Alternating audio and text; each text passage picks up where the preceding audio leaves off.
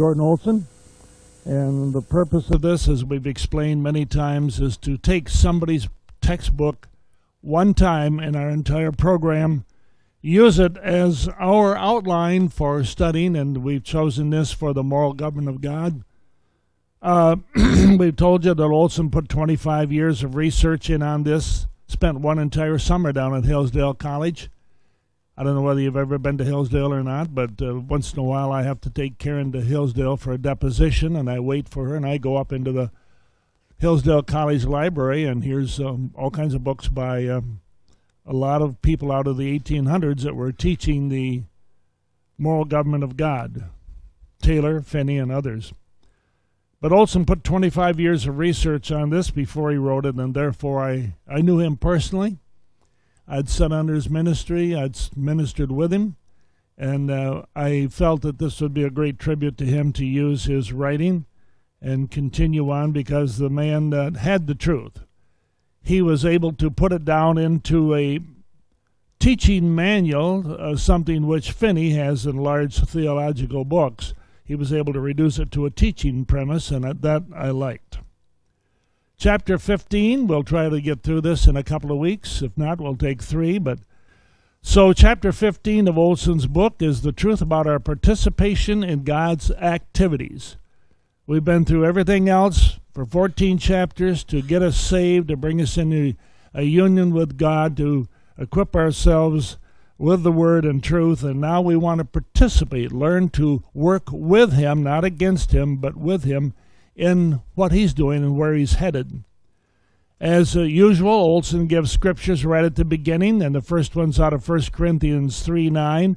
We are God's fellow workers.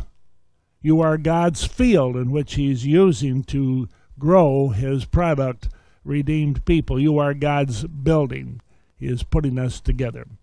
Then from 2 Corinthians 5:20, we beg you on the behalf of Christ, be reconciled, be rejoined, be united, be connected to God. Acts chapter 1, verse 8, you shall receive the power when, or the King James says after, the Holy Ghost has come upon you, and you shall be my witnesses. At that time, not only in Jerusalem, Judea, Samaria, but the uttermost parts of the world. The same applies today. Now the Lord Jesus viewed the winning of one soul or one person as of such great value that all the possessions of the world would not balance it. For what does it profit a man to gain the whole world and forfeit his soul? For what shall a man give in exchange for his soul? Out of Mark 8:36 and 37. Since it is a persistent effort of the Godhead for all men to be saved and come to the knowledge of truth, that's God's will, that all men would be saved and come to the knowledge of the truth, the only possible way to have divine fellowship with God is to rise up and busy ourselves in a similar manner of being filled with the Spirit, equipping ourselves with the Word, and going out and sharing it in some form or another. The greatest thing we can do every morning is ask the Lord to run us across somebody else's path or run somebody across our path that we might begin to share with. And that doesn't mean we're going to lead them to Christ necessarily. Yes, we would if they were at that stage. But the Bible says to lay hands on no man suddenly. We're not trying to get, again, notches on our gun to see how many we've saved, which many organizations operate with that thought. That's carnal.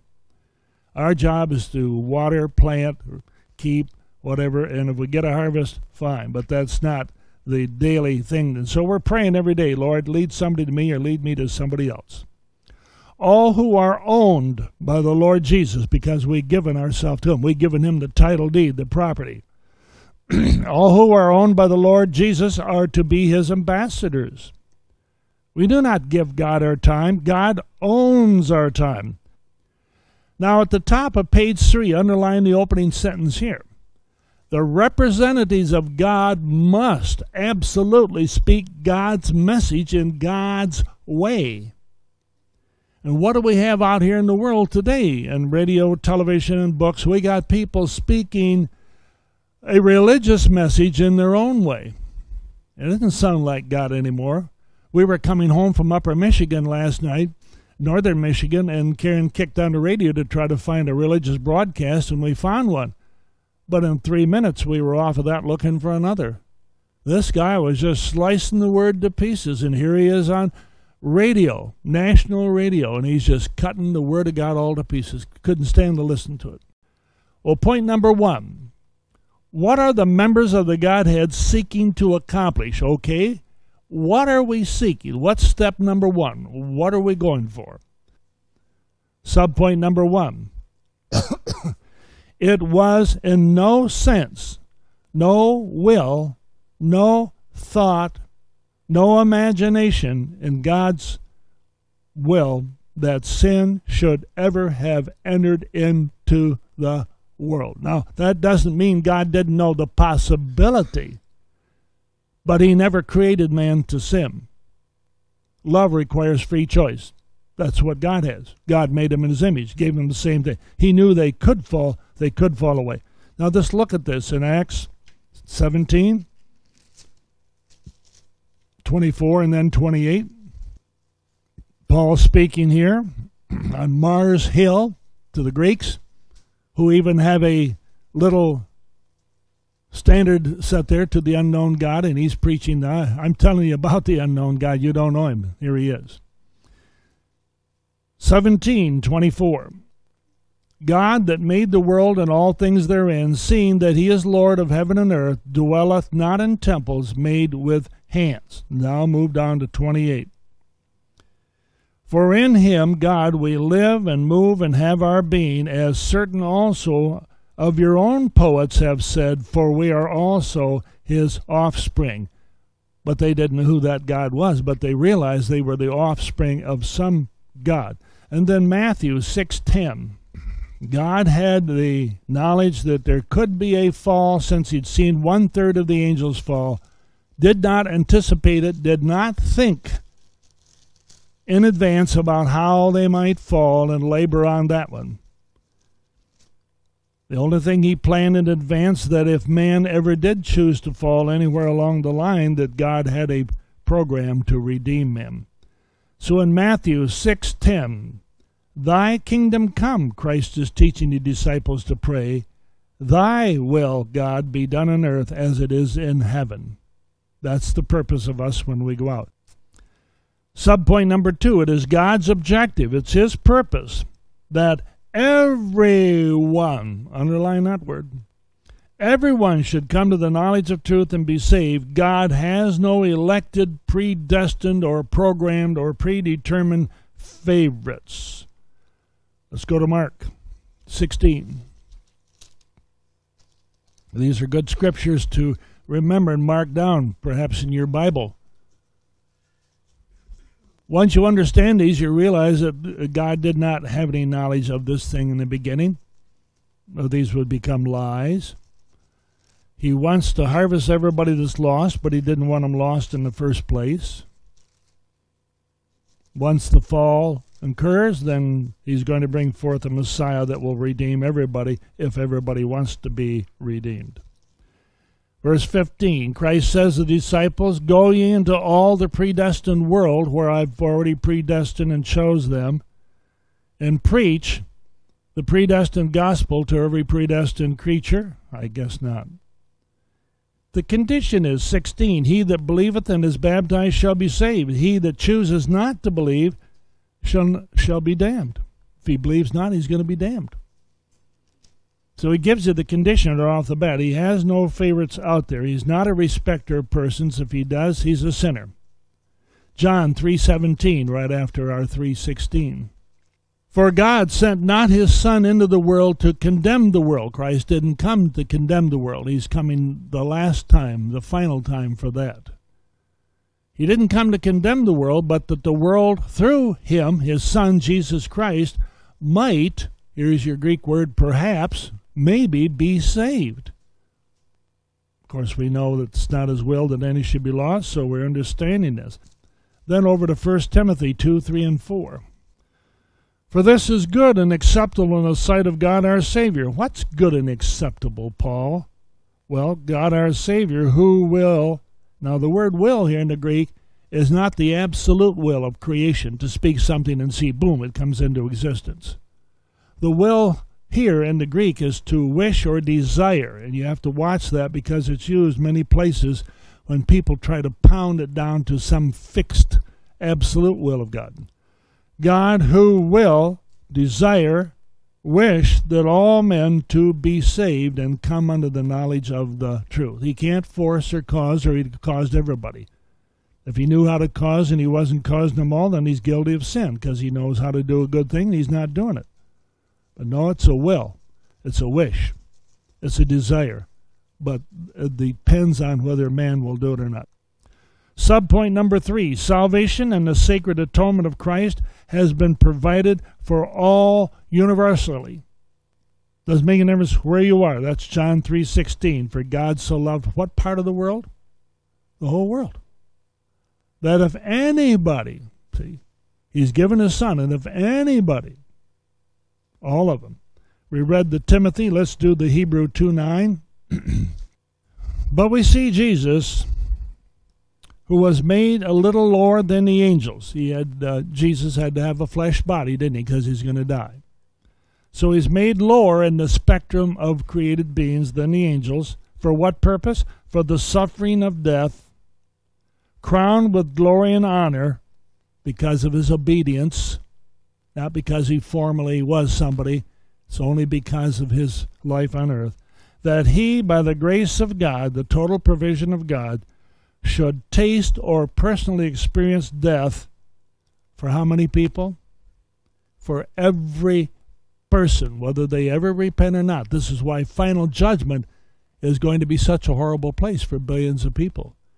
And it says when he casts them out away from the final judgment, there'll be cursing and gnashing of teeth. Every foul thing in the world is going to be uttered by these people as they're thrown away. They'll hate him for eternity. They don't want anything to do with him. 1 Timothy 2:5-6. For there is one God, and one mediator between God and men, the man Christ Jesus, who gave himself a ransom for all, to be testified in due time.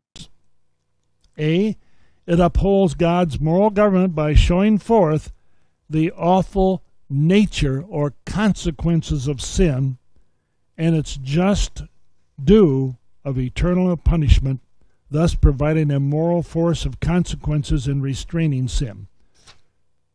Page 6 at the top, B, it reveals God's inner hatred of sin and how terrifying have been the effects of sin upon the members of the Godhead, thus the true depth of redeeming love. C, it furnishes the cross, the crushing force to subdue the tremendous structure of human pride, humbling man to the place where God can finally pour out a storehouse of blessings and tender kindness. But the person's got to be humbled first, hasn't he? He's got to be in a state of godly sorrow, godly repentance, or God can't get him. You don't bring your pride to the altar and say, okay, here I'm with my pride, save me. D, the cross provides the mean for man's complete, absolute transformation and affectionate or loving motivation in the newness of a life. Now, underline this. God's done the whole thing, so here we are. The only thing left is for man, speaking of mankind, women, men, children. The only thing left is for man to repent of all previous past sin and stupidity, which it is, and seek the face of God in proper godly humbleness, identifying himself in a committal of faith to the sufferings of Jesus Christ for his sins as the only hope of his forgiveness and spiritual restoration from a state of ruin. It can't be church membership. It can't be doing good things. It can't be paying money. Number 4, it is man's will. Oh, highlight the word will. It is man's will or free choice in response to God's loving approach of mercy that determines man's salvation. It isn't God. God offers the whole program. It's man's will that determines his salvation. God will never coerce or force or cause the sanctity of man's moral freedom to do anything. He just can't do it. If he did, he's got a robot. God's working off of love. Love says, choose you this day whom you're going to serve. Isaiah 1:19. Isaiah 1 verse 19 through 20. If ye be willing and obedient, ye shall eat the good of the land. But if ye refuse and rebel, ye shall be devoured with the sword, for the mouth of the Lord hath spoken it. Ezekiel 18. Let's look at this. We've seen this a million times, but again, I preach out of Ezekiel 18 on sin before I go to 1 John. I use Ezekiel 18. We're only going to do 30 and 32. Ezekiel 18:30. Therefore, after he gets through of telling you about the righteous and the unrighteous can become righteous. The righteous can go back and become unrighteous. It shows freedom, once saved, not always saved. He says now, through Ezekiel the prophet, therefore I will judge you, O house of Israel, every one according to his own individual personal ways, saith the Lord God. So what does he say? Repent, turn around. Turn yourselves. Notice it isn't God that's going to turn you. Turn yourselves from all your transgressions, not Adam and Eve's or mom and dad's, so that sin, iniquity, and transgression shall not be your ultimate eternal ruin. Well, look what he goes on to. Cast away, throw away from you. You do the casting, you do the throwing. Where from? Away from you, all, not part of, all of your transgressions, whereby you have transgressed, and you make you by your crying out and confession and repentance and asking Christ to come to be your Savior, you make yourself a new heart and a new spirit. God's got it ready to go. For why will you die, O house of Israel? Bottom line, God says, I have no pleasure in the death of any man, woman, boy, or girl that dies spiritually, saith the Lord God. Bottom line to that one is, wherefore then you turn yourself around and you can have life. That's so simple that even I can understand it. That's got to be simple. Revelation 3:20, of course, behold, I stand at the door and knock. Notice if you ever seen a picture of Christ knocking on the door, there was never any latch on the door on the outside. He's knocking on the door of our heart. We're the one who have to open up and invite him to come in and sup with us and we with him. Our second major question, how is a person brought to repentance and salvation, and what agencies are involved? So let's start first with the Holy Spirit. Number one, the Holy Spirit, as the delegated agent of the Godhead, takes the initiative in salvation and in the transformation of the whole personality of the repentant sinner through the application of the atoning sacrifice of Christ and the gift of his energizing presence. The Holy Spirit, A, enlightens or illuminates every man as to his moral obligations. B, he seeks to restrain every man from sin. Seeks to restrain doesn't mean cause, but he seeks to restrain. C, the Holy Spirit exerts powerful convictions of guilt. D, manifests the moving love of God through the gospel proclamation. E, seeks to persuade all to renounce sin and be saved. F, he washes, cleanses, sanctifies the whole inner being of repentant sinners, that is, their spirit, by uniting their minds with the sacred atoning love of Christ and the committal of faith. G, the Holy Spirit purifies repentant sinners, become partakers of the divine nature. Now, here he's got an error, and you need to draw a line through this. Put a period right after the word divine nature. The next statement here is wrong. Through the gift of his intimate indwelling presence. No. See, he's talking about the Holy Ghost coming in you when you're born again. No, that's not true. Olson never was baptized with the Holy Spirit. He had just believed the lie of the denomination that you receive the Holy Spirit when you're born. No, you don't. When you're born again, it's your spirit that's changed. Your dead spirit is removed, washed, and cleansed from sin. And it's your dead spirit that is born again or united or joined with God as one spirit. then that being, that individual person, has to be baptized with the Holy Ghost, who, upon asking the Father in Jesus' name to baptize you with the Holy Spirit, he then will come in and dwell within you. But it is not a part of salvation, so you want to just draw a line through the gift of his intimate indwelling presence. No. Subpoint 2 on page 10. God's servants as free moral agents make choice to exert similar persuasion, and they have a vital active part in turning to obedience and in their transformation to walk in newness of life. A. God's fellow workers must live a sacrificial life. We must be manifesting and showing forth the compassion of Christ. And again, all of these scriptures that are underlined are proof of the statement he's making. They're all good scriptures. We must be living a loving, sacrificial life. B, we must be faithful witnesses in the revealed truth of God in the gospel. We must know his truth. We must have measured it with others. There must be 2, 3 or more witnesses. We must stay with what he says.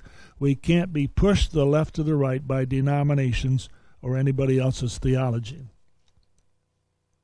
C, we must engage wholeheartedly and urgently in the Holy Spirit anointed persuasion, yet with love and kindness of Christ as representing the Godhead. We're not trying to lead them to us.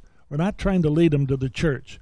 We're trying to get them connected with God, and so we should have that love and kindness that Christ had. D, we must labor with great persistency and a spiritual travail of prayer for God's special guidance and visitation upon specific individuals who we know are in the process of salvation, since Jesus said, apart from me, you can't do anything. And since God is not one to show partiality, no favorites, God has no special elected favorites. And that's what these verses are going to share with you here. It's always all, whosoever, as many will come. Subpoint 3. The subject, as a moral being, is able to resist, isn't he? All the measures that can be taken towards his salvation. And underline this, he must of his own free will respond to the truth. Break down his heart before God, turn from all known sin, coming to Christ in a total 100% committal of faith to participate in his own transformation of heart and life as the Holy Spirit illumines his mind on the life and sufferings of the Savior. A, page 12, man must no longer willingly suppress the truth in unrighteousness. That's what Romans 1:18 says he's doing. God's wrath is against man because he is suppressing the truth in unrighteousness. He's got it inside of him. But man must no longer suppress the truth in righteousness. He must stop resisting and quenching the Holy Ghost, who has been striving against our way of living. B, as the resurrected Savior stands and knocks for admission, man must awake, sleeper, and arise from the dead. Hear his voice and open the door to his whole life. Man must come to God in faith. There's 2 words, in faith.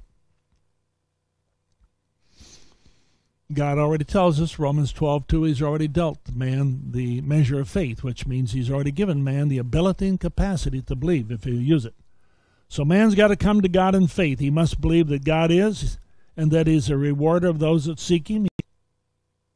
D, man must repent or solemnly resolve to have a complete change of mind and be willing to live according to the God-man perspective of truth in all his moral relations, turning from darkness to light and from the dominion of Satan to God. E, the subject must believe the gospel or exercise complete trust in the atoning death of the Savior for the forgiveness of past sins.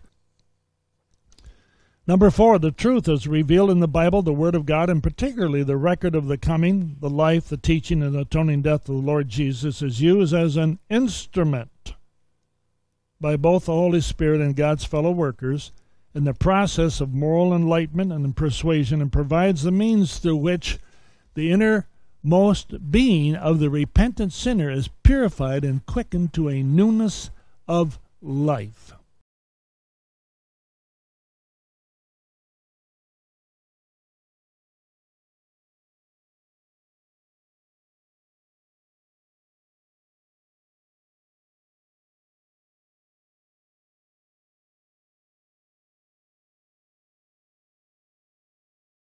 At point 3, which we finished last week, I didn't want to get started because you can see it's rather long.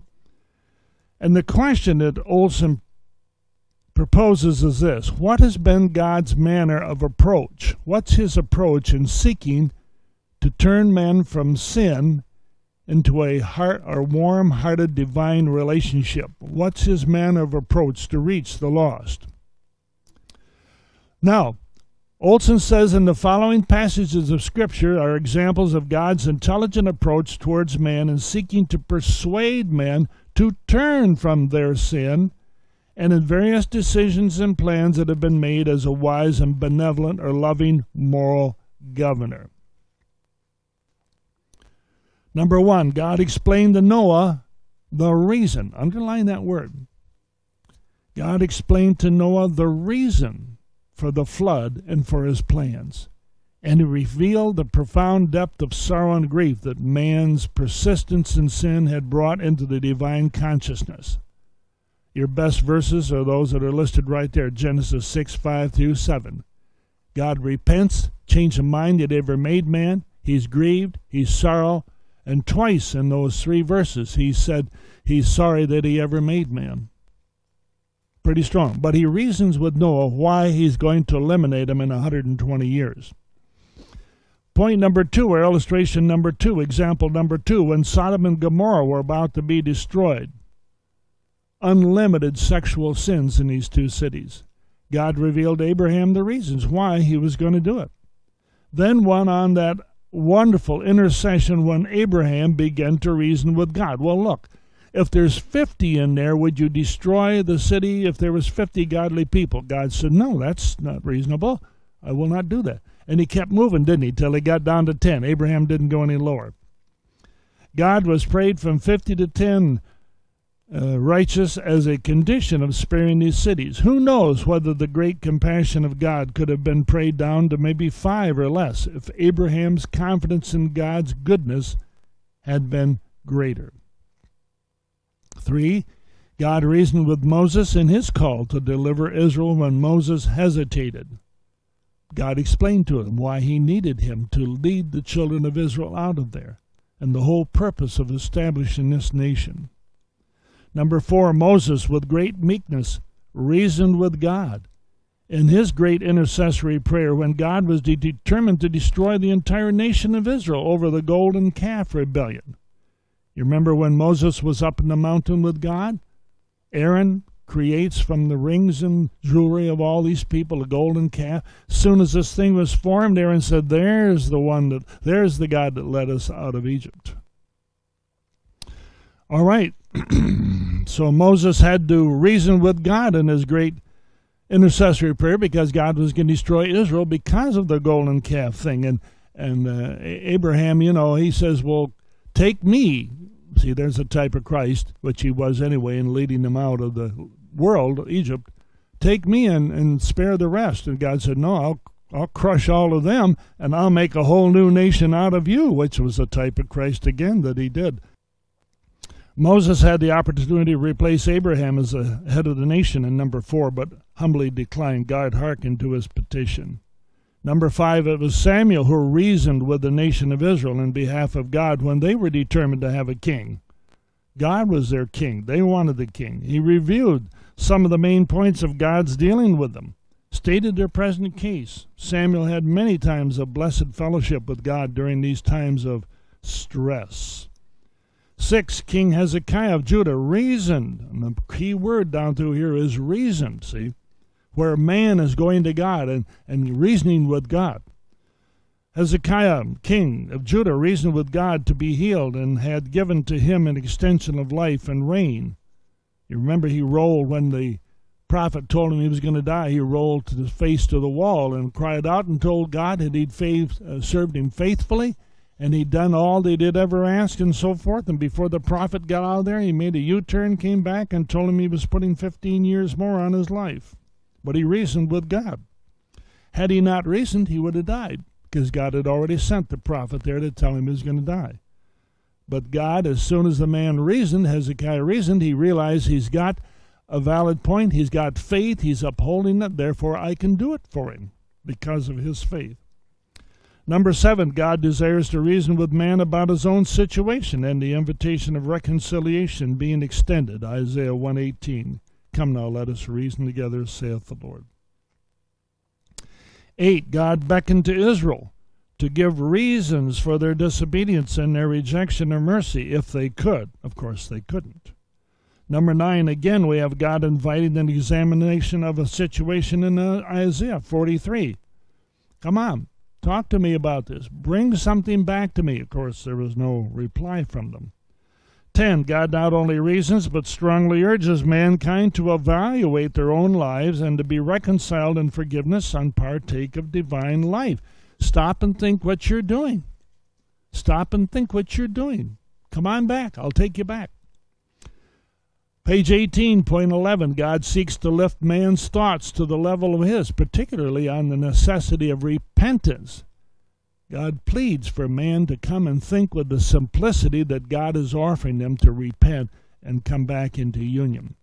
12, God plied through Jeremiah in a most compassionate way that his people might return to obedience, inviting any complaints that they might have against God, but they didn't come back.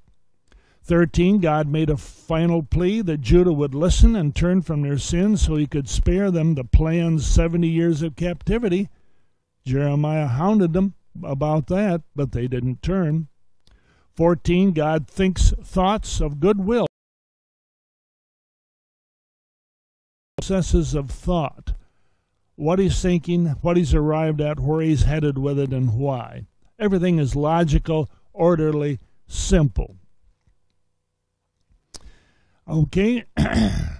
15, God not only invites man to think with him upon their differences, which sin has separated them, but he pleads with man to do so.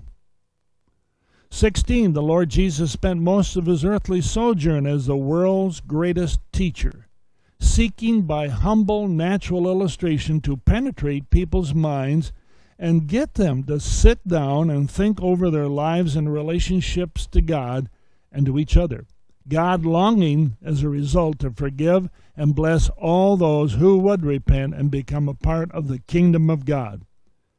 And every one of those that are underlined are very good statements of God pleading with them, reasoning with them through the Savior Christ. 17, the Holy Spirit was to continue this glorious penetrating teaching in an even greater way until the end of the age, that he could convince. That tells you that's his job over in John 16, that he's going to convince the world of sin. He's going to convince the world of righteousness, and he's going to convince the world of final judgment. That's the Holy Spirit's job. But he needs us to go out and preach and teach and share that word in order for the convincing to take place. The Holy Ghost just doesn't run around convincing people apart from the word being spoken. Their own conscience will convict them, but the Holy Spirit is going to be used along with us. That's why in Revelation we're called the two witnesses. We, the church, and the Holy Ghost working with us, through us, and in us, and the thing that we're witnessing is the Word of God. The Holy Spirit can't do it without us. We can't do it without the Holy Spirit. It's the truth that wants to get out there. And the Holy Spirit will be doing that, will he not, right up until the final trumpet blows, the voice of the archangel, and time is no more. Number 18, the Apostle Paul expressed his great confidence in the goodness and mercy of God to do everything possible for everyone. Romans 8:32. Come now, let us reason together. 19, the Bible as the Word of God was designed to be an intelligent communication from the Holy Spirit to our spiritual understanding so that we might know the things freely given to us by God. Freely. We don't have to work to get them. Spiritual work is to believe it and accept it and repent and go on with God. We don't pay any money. We don't do anything else. They're freely given. 20, God designed his Word to be so plain, so simple, so logical, that it would pierce through the mental fog which we've generated for ourselves and bring full understanding of ourselves when we read with humility and the illumination of the Holy Spirit. 21, God has taken great pains to reveal many details of the future course of this world, which he knows must end not in a 1,000-year glorious reign, not ending in a great revival, but it ends in judgment. So question number 4 is, what was the approach of the apostles and servants of Christ in the New Testament times, particularly the Apostle Paul? We see God's approach in the Old Testament through various people, through the nation, but what is it now with the servants of Christ in the New Testament? And here's some of the passages. Number 1, on the day of Pentecost, they spoke forth with great learning and intelligence the mighty deeds of God in languages which they'd never learned, after the Holy Spirit was granted according to the promise of the risen Christ. Over 15 languages are recorded there from different nations. And everybody understood in their own tongue the glorious, wonderful works of God. And these men didn't even know what they were speaking. They were speaking in another language. Number 2, Peter and John, with a fresh anointing of the Holy Spirit, reasoned with the people with such conviction that great numbers were converted to the gospel. The church now expanded to about 5,000 men, no doubt, plus a great number of women and older children. The conclusion of the rulers was that they spoke with such brilliance and persuasion that they must have some direct connection with the greatest teacher they'd ever heard, Jesus of Nazareth. Okay, number 3, Peter and other apostles were miraculously, is that where I am? Yeah. Miraculously delivered from prison to continue their persuasive teaching, backed up by miracles as Christ promised, with such force that those who refused to submit were cut to the quick and were intended to slay them. The apostles were so satisfied in the revealed truth of God that they said with overflowing enthusiasm, "We must obey God rather than men." 4, the religious opposition who were disputing with Deacon Stephen, a man full of faith and the Holy Ghost, were completely defeated and had to resort to violence.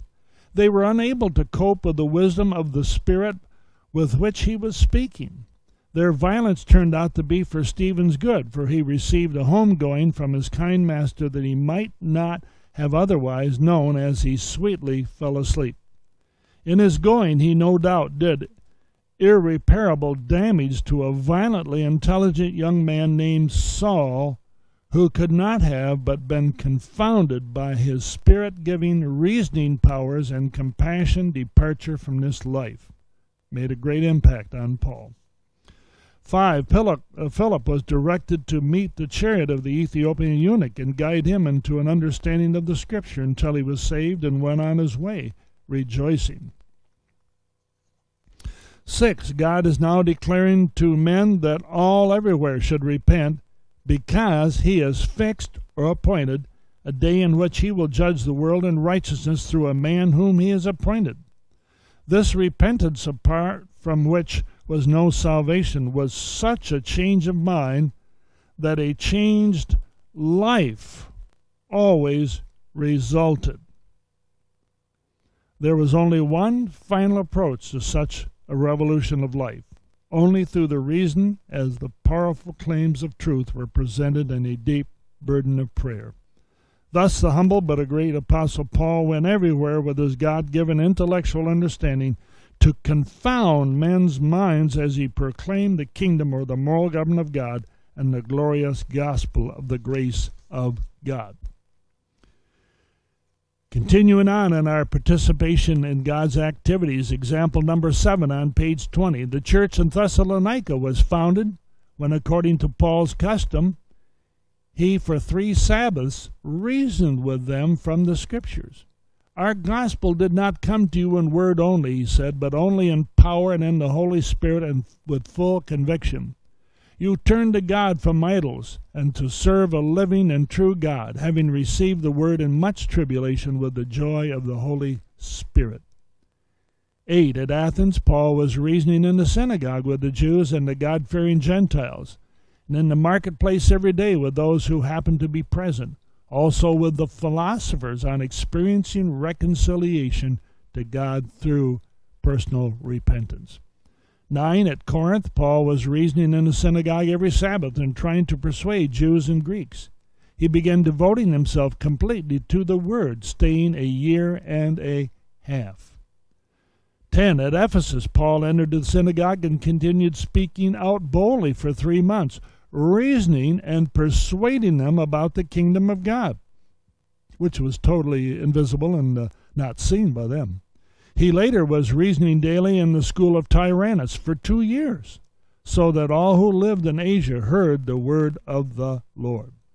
Number 11, the Roman ruler Felix sent to Paul to hear about faith in Christ Jesus.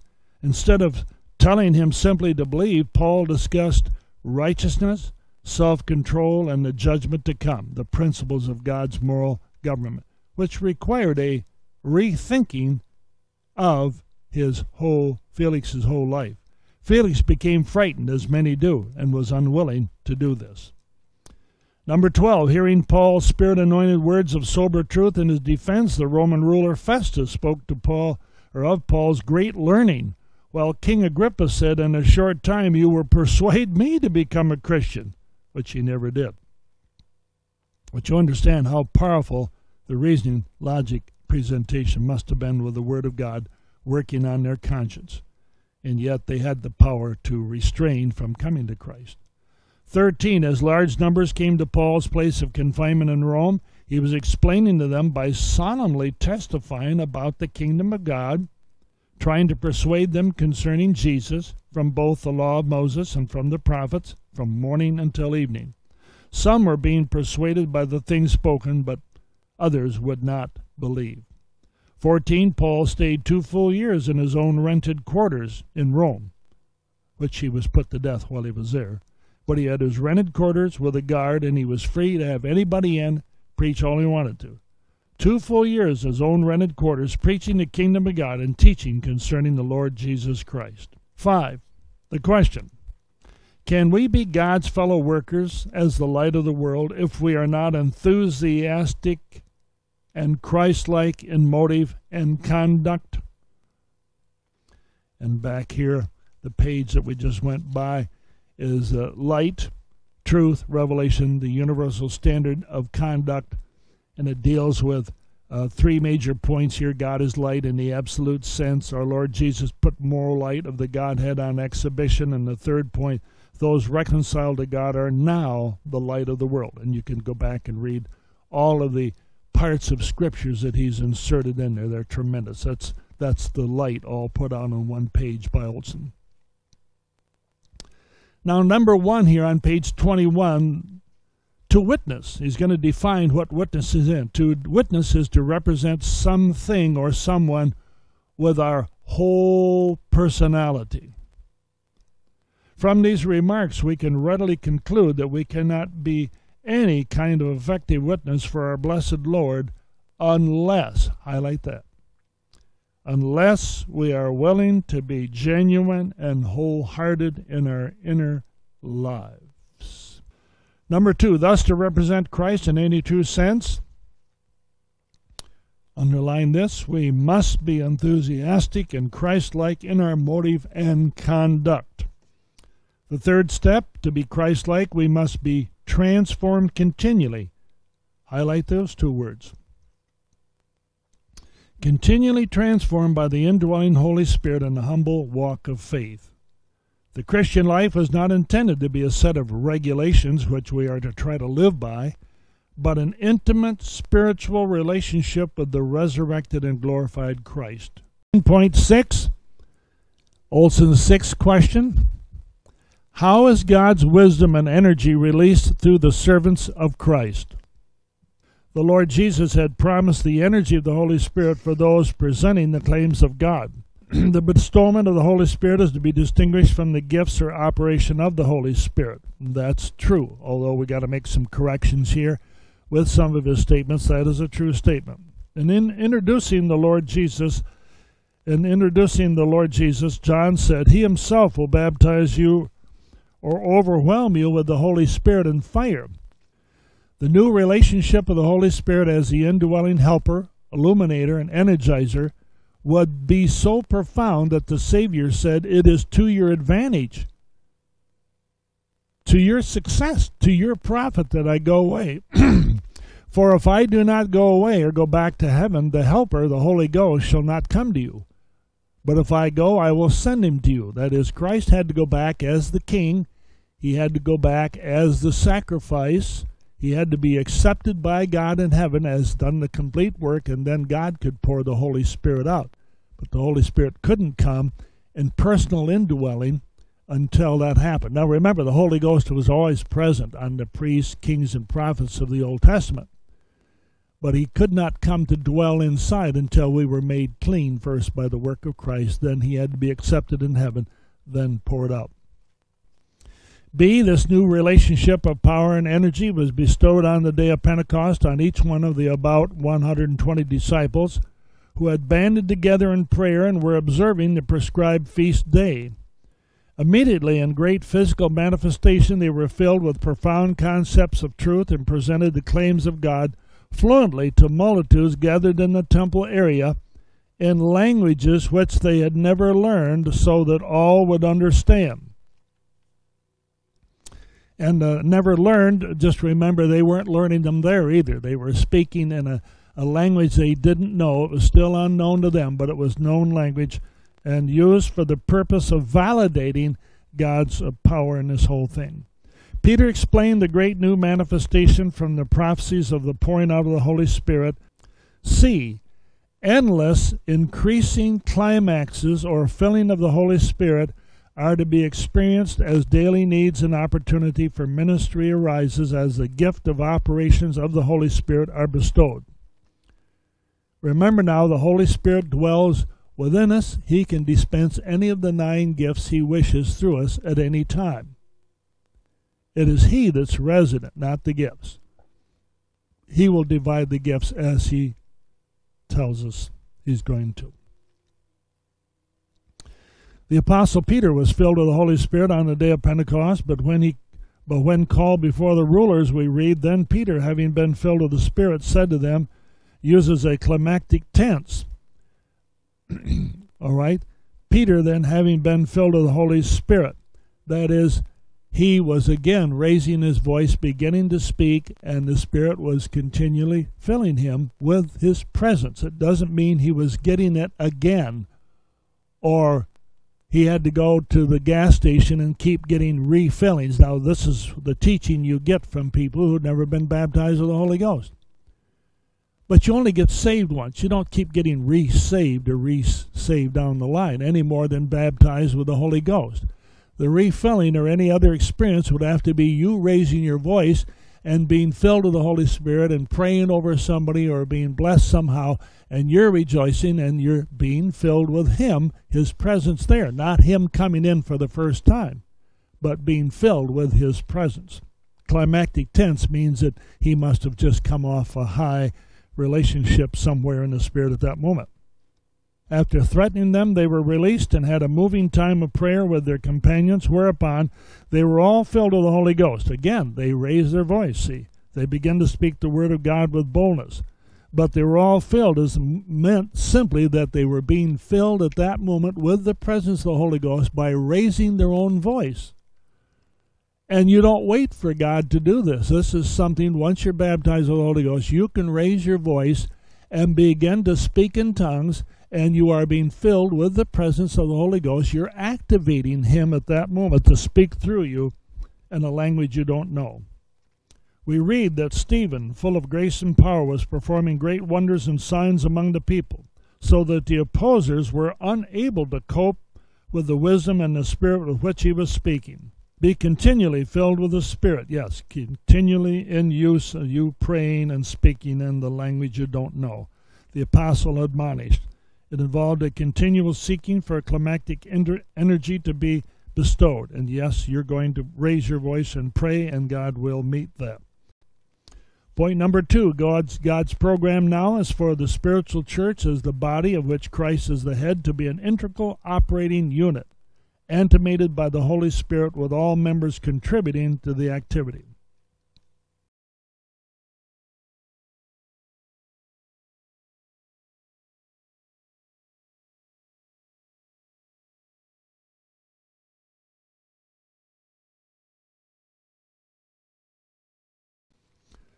Point number 3 on page 33. Two important facts are revealed concerning the bestowal of spiritual gifts. A, spiritual gifts are modes of operation of the Holy Spirit within and through humble servants of Christ, and they're not permanent deposits given to us as our own possession and independent control or use as we choose. That's absolutely true. We have Him, the Holy Spirit. He's the one that divides the various operations. This is brought about in 1 Corinthians 12, where we have present tenses of durative action. Now to each one is being given the manifestation of the Spirit towards that which is profitable. For to this one, through the Spirit, is being given a word of wisdom. A wisdom means some revelation about the future. It's supernatural. You don't have any knowledge of it, of what God's going to do in the future. Could be minutes later, day later, hour, next week. To another, the word of knowledge, something that's happened in the past that you don't know about, or something that's happening at this moment that's already in existence, people's thoughts that you don't know anything about, and God reveals it to you, according to the same Spirit. Now all these things is working the one and the self-same Spirit, He Himself, distributing or dividing into parts separately to each one according as He, the Holy Ghost, is willing. We have no control over that. B, the Holy Spirit is absolutely sovereign as to what gifts He may choose to manifest in each one of us. True. As quoted above, He is distributing separately to each one according as He is willing or purposing or desiring. We are all, however, to covet earnestly the best or the greater gifts, which are defined for us in chapter 12 of 1 Corinthians. Then in page 34, point 4, the following enumeration of spiritual gifts appear in the New Testament. This is very good. He gives you the list out of Ephesians 4 and then some 11 through 16, apostles, prophets, evangelists, preachers, pastors, and teachers. Their job is to equip the saints for the work of the service. We're to go out and do the work. They're not the workhorse. They are to train us to go out and do the work all over the world. Then out of 1 Corinthians 12, 7 through 11, wisdom, knowledge, faith, hearing, miracles, prophecy, distinguishing or discerning of the spirits, tongues, and interpretation. Out of 1 Corinthians 12, 28 through 31, apostles, prophets, teachers, miracles, healings, helps, administrations, and tongues. And he has their order of importance. Scratch that out. They are not given in an order of importance. Each one has its own use, and one or the other may be more important at any given time than the other. But men who are not baptized with the Holy Ghost, who are not taught, don't understand it. Then out of Romans 12, 4 through 8, we have these listed: prophecy, service, teaching, exhortation, giving, leadership, and mercy. In Ephesians 4, 7, and 11 through 16, here we notice that the saints are to do the greater part of the ministry or Christian service of one form for another, and that pastors and teachers, and you need to draw a line through apparently one office. That's not a true statement. Pastors and teachers are two separate people. Pastors should be apt to teach, but there's teachers that are not pastors. All right, and that pastors and teachers are to prepare and guide them in their service. B, out of 1 Corinthians 12, 7 through 11, the general concept seems to be that each one of us will possess or receive the Holy Spirit's operation in only a few of these gifts, and to possess, and you need to just box that in because we aren't going to possess any of them, to manifest all 9 would be an extreme rarity. We don't possess, and all we do is manifest them. It appears, however, that probably Paul did manifest all 9. Then again, the Holy Spirit may stress one area of operation in our lives or in the church at large at one period or another at a different period. So God may use different gifts at different times. You've heard so often people running around say, I've got the gift of healing, or I got the gift of discernment, or this, that, and the other. They don't know what they're saying. They may be used by God, but that does not mean they have a particular gift. I think I told you one night we were in the Assemblies of God retirement home, Twin Towers in Santa Ana. No, it'd be Newport Beach, California. I knew the man. He was a former superintendent of the Assemblies of God, L.E. Halverson, and he invited Joe Jordan and I down to minister in this retirement home. They had 350 people, Assembly of God people that retired and living in these 2 big homes. And that night we held a service, just one night, And we preached on faith and healing, I believe it was. And at the end, and we had no knowledge of this, at the end we asked if anybody wanted to be healed to come up, and we'd pray for them. And 60-some people jumped right out of their seats and got in line. And all we saw that night was one right after another, the healing of eyes. Every one of them had eye problems. The little film that covers their eyes, I don't know what that terminology is, but cataracts. 67 people were healed of cataracts right in a row. Now, Joe and I could have steamed out of there and said, we got the gift of healing cataracts, bless God. But I never saw another cataract healed after that. But that night, God specialized to these people in healing them from cataracts, every one of them. And Ellie Halverson, who'd seen all the great revivals in California, said to us afterwards, I have never seen anything like this in my life. We said, we haven't either. Praise the Lord. After everyone was healed, we made them stand there and raise their hands and praise God. We don't want to take the glory for that. 1 Corinthians 12, 28 through 31, this passage establishes beyond question the divine order of importance of the various spiritual gifts mentioned. Just put the word no. The gifts are viewed as embodied in individuals, established or appointed in the church. Yes, but they're not in order of importance, because they do that because tongues is the next to the last one. And anybody that hasn't been filled with the Holy Ghost wants to make tongues the least of the gifts. Why, in a church service, there may be somebody who will give a message in tongues, somebody give the interpretation. That's the greatest thing the Spirit's going to do in that service as far as a spiritual manifestation. So they're not in order of importance. That's what these non-Spirit-filled people say. Then D, the Romans 12, 4 through 8, the expression according to the proportion of his faith indicates our response, yes, an initiative in bringing about a greater maturity and development in spiritual gifts. Where is the limit of the look of faith? There is no limit. Shall we not be imitators of God as beloved children and walk in love? Yes. And follow the admonition of our blessed Lord, do business until I come? Yes. He who goes to and fro weeping, carrying his bag of seed, shall indeed come again with a shout of joy, bringing his sheaves with him. For who is our hope or joy or crown of exaltation? Is it not even you in the presence of our Lord Jesus at his coming? For you, Paul says, are our glory and joy. Now is the day of opportunity and the challenge to impart our glorious gospel to a needy world. And praise the Lord. Thank you for remaining through this teaching. Again, it's the most difficult, longest of all of their teaching. Well, probably isn't longer than the Old Testament, but it is a long teaching, and it's the only time we read another man's writings. I've told you before why I do it. It's the best out there, and I wanted to take somewhere in our entire course, I wanted to pick somebody's book or manual and go through it to show you, even when you read somebody else's work, you must have your pen in your hand and be able to judge his writings by the Word of God. Because not necessarily everything that they say will be in line with the Word. Even as honest as they may be, it may be not in line with God's Word. So I thank God for Olson and what he did and what he wrote. And I pray that when Olson died, he went to home to be with the Lord and suddenly realized that he'd missed the boat on the Holy Spirit. And that I'll look forward to seeing him someday when I get there. Praise the Lord.